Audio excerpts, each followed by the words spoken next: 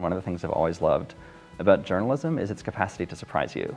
So it can come and just give you that crackle of, oh my gosh, I didn't know that before. So there's a story behind every topic, and in some ways, Ideas is telling the story that you didn't know about the way things are now.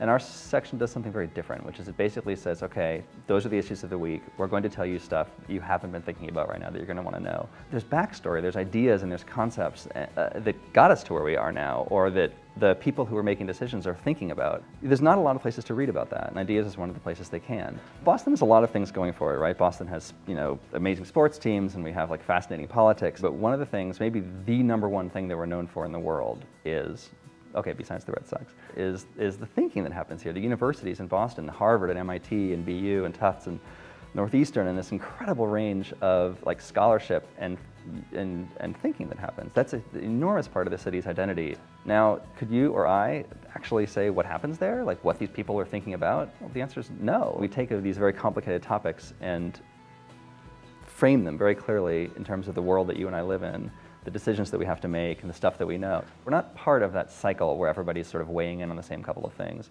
We try to step back from the cycle and say, hey, here's some other things we need to be thinking about that you'll want to know about, and here they are. I'm Steve Heuser. I'm the Ideas editor for the Boston Globe.